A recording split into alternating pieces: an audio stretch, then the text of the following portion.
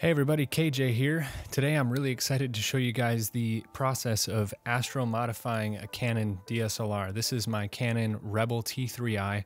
I bought this a long time ago. I've been thinking about astro-modifying it for the longest time, but I am not a computer engineer. I do not tear apart electronics often at all, and was super nervous to do this, but I have to say it went really well. And I've already imaged with it. It turned out great. I haven't been able to image in Nebula with it, but everything went well, and I filmed it all so you guys can see what the process is. If you guys have any questions or needed help, you guys can follow along with the video if you need. I'm gonna try to condense it as much as I can because this video is already gonna be kind of long, so it's gonna be pretty quick. If it's fast, I apologize. Feel free to let me know in the comments if you have any questions. I will help answer to whatever I can. So without further ado, let's get into this. Okay, so first things first, you're gonna need a couple tools for the job, some Tupperware. You're also gonna want a 0.0 Phillips head and a T7 bit. These are the only screws that you're gonna need to take apart the entire camera, including the sensor. You're also gonna want some of these jeweler screwdriver sets. These are good for getting those lift-off connectors open. You're gonna want a razor knife, some toothpicks. These help get ribbon cables out. Nitrile gloves for when you get inside the camera. You don't want to get any of your grease down there. A fine tip Sharpie, tape, a screw sheet. I got this from Gary Honus's website. This is for the 550D. This is where you're going to put all your screws and tape them down. You're going to want to do that so you don't lose any of these tiny screws, trust me. And then you're going to want a filtered blower. This is a rocket blower. These are great. You can get them at any camera shop, but they're filtered, so you're not going to be blowing dust into the sensor if you have to clean it, and that's going to be a crucial thing.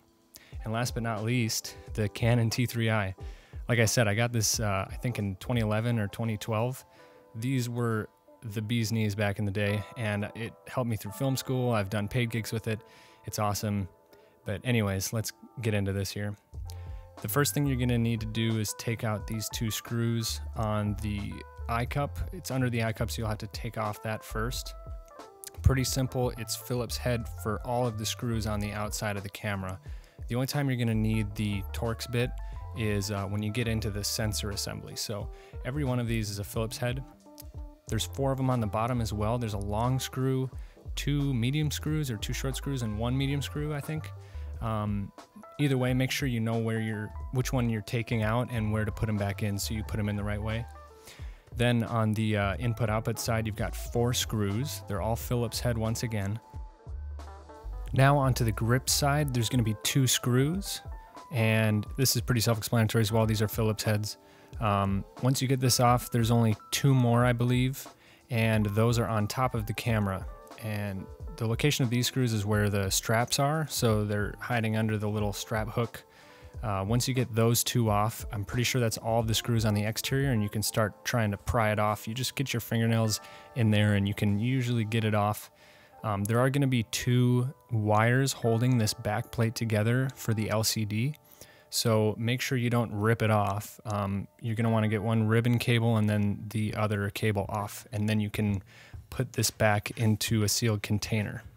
So I'm just using the Phillips head there to get it off, and then I'm going to put that in the container to make sure it stays dust free. Okay, so now that we're inside the camera, I'm going to put on nitrile gloves. I figure it's better to just have them. If you have them, put them on. You want to keep the inside of the camera as sterile as possible. So wearing nitrile gloves will help reduce on getting fingerprints and other things inside the camera that could mess with the connections. So most of this is ribbon cables on the motherboard, and I use either a toothpick to get them out or just use the rubber texture of the nitrile gloves to pull them out. Here you can see I'm using a toothpick to just kind of jostle it out. And then the other type of connector you're going to have is a lift-off or flip-up connector. I don't know what the actual name is of them, but I just use the jeweler's screwdriver and flip the connector up, and then you can just pull the ribbon cable out. So that helps a lot when you're trying to get those out. Beyond that, yeah, pretty much just getting all of the connectors off and freeing up the motherboard so that you can unscrew it. It's pretty self-explanatory here as well. Just be careful to not be super aggressive with taking these ribbon cables off, because you don't want to ruin them, obviously. This audio cable I took off with a razor knife. And then this middle ribbon cable I just took off with my fingernail. You can get under there and pop it off just fine.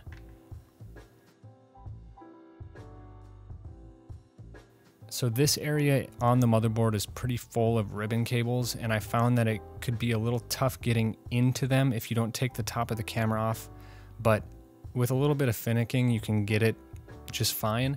I just noticed that a lot of them are really tucked under there, so be aware of that when you get to this point.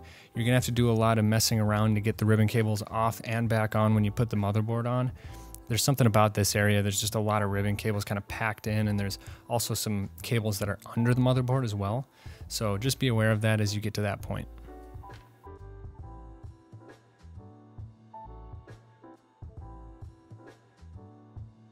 So now once you have all the ribbon cables off, there's going to be, I believe, 5 Phillips head screws that hold the motherboard down. So once you get all those off, the motherboard should be free. I did notice there was a little connector that is under the motherboard. So just be aware of that as you're trying to get it out, because you don't want to force it out. So once you get that motherboard free, make sure you put it in a sealed container so it can stay safe and dust free. All right, so now that the motherboard's off, we're gonna start with the sensor. The first thing you're gonna wanna do is take off these 2 broadhead Phillips screws. They were on pretty tight, so just keep that in mind when you're putting the camera back together. All right, so now this part is gonna be a lot more detail oriented. You can see that the sensor is held together by 3 screws, and each of these screws has black plastic shims that are next to it, and these will tell you how far up the sensor is in relation to the focal plane. So I have these toothpicks where I marked as a gauge strip, and you can use those to kind of gauge how far you've tightened down the sensor once you get there. But now you can see I'm cutting away at the glue that's attached to these screws. They have a little dollop of glue to make sure that they don't budge. You're gonna wanna cut this away so we can loosen the sensor assembly.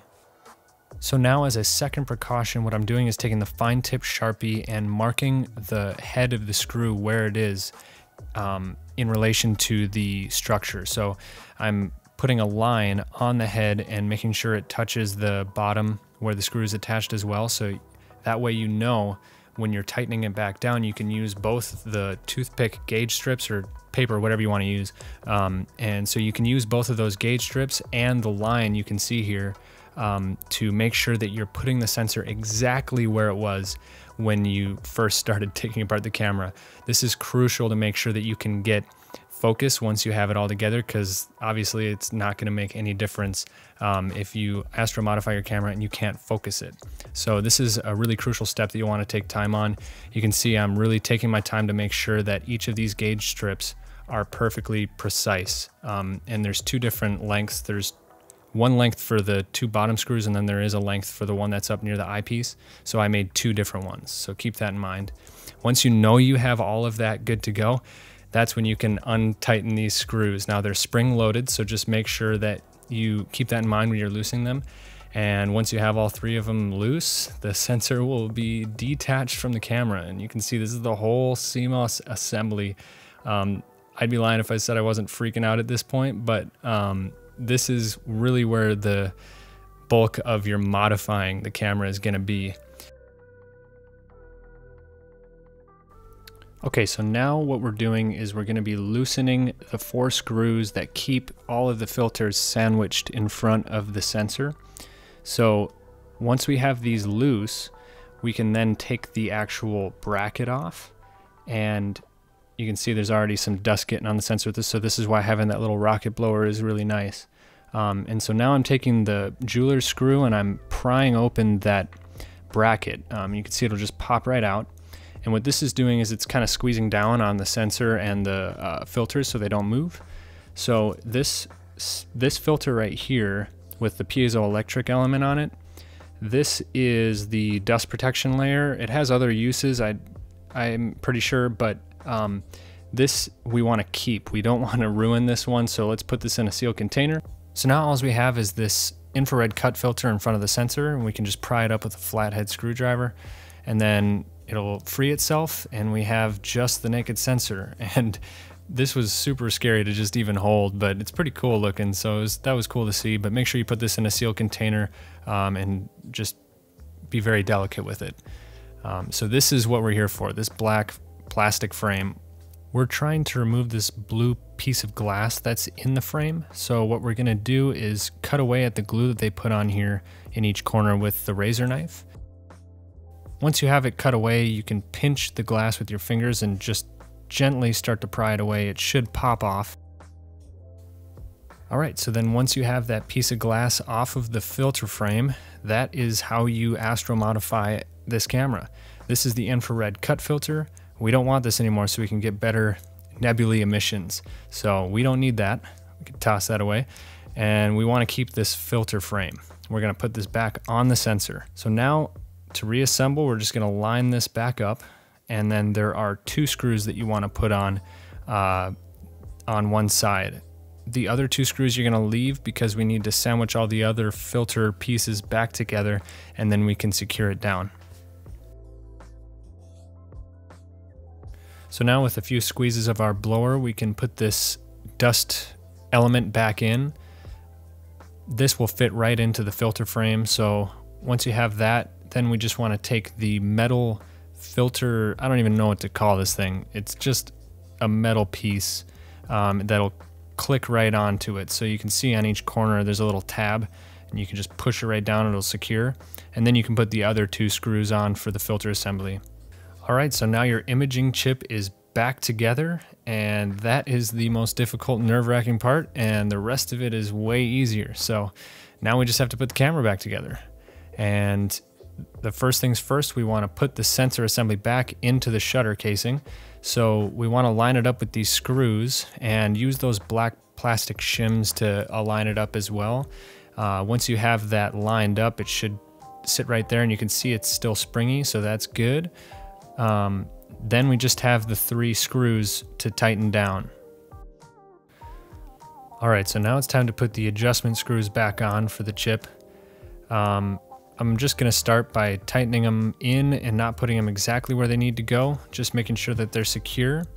And then we're gonna use the gauges that we got and check how deep we are. And this is really just taking your time, measuring twice, cutting once.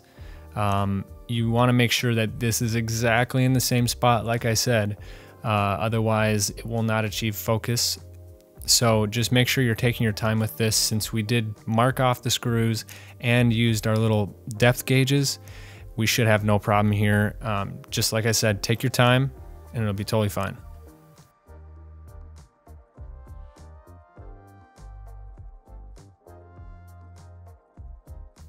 So at this point, it's pretty simple. We're just doing reverse order and assembling the camera again. There's just gonna be a few screws to put in, and also there's gonna be a bunch of those ribbon cables to put back in. Like I said, up near the shutter button, there are a lot of ribbon cables, so it's gonna be a little tough getting all of this together. And I forgot to mention, by the way, you're gonna wanna make sure you have tweezers. I found some in the middle of this, and that helped me get everything put back together. So the tweezers are going to help you get into those really tight spots, but the rest of it is super simple, man. It's just getting all the ribbon cables connected, making sure that they're secure. I like to give them a little tug once I've put them in and put the lift off connector back down. I like to give it a tug to make sure that it's secure. You know, if it's there, it won't pull out super easily. So just make sure you have all of them connected, because you don't want to put the camera back together and then not have anything turn on. So that's just a simple way to make sure that we don't have to tear this whole thing apart again, is making sure that all of those ribbon cables are perfectly secure. All right, so now once you have the motherboard all connected, it's just a matter of putting the back plate on and securing all the screws on the exterior of the camera, and then you're done. And then it's the nerve-wracking moment of trying to turn it on and see if it actually works. Luckily for me, I was able to turn it on, and you can see it works just fine. And so with that being said, we are all finished with Astro modifying the Canon T3i. It was super nerve-wracking at first, but you know, it's pretty simple. Hopefully this video helps you guys out a little bit.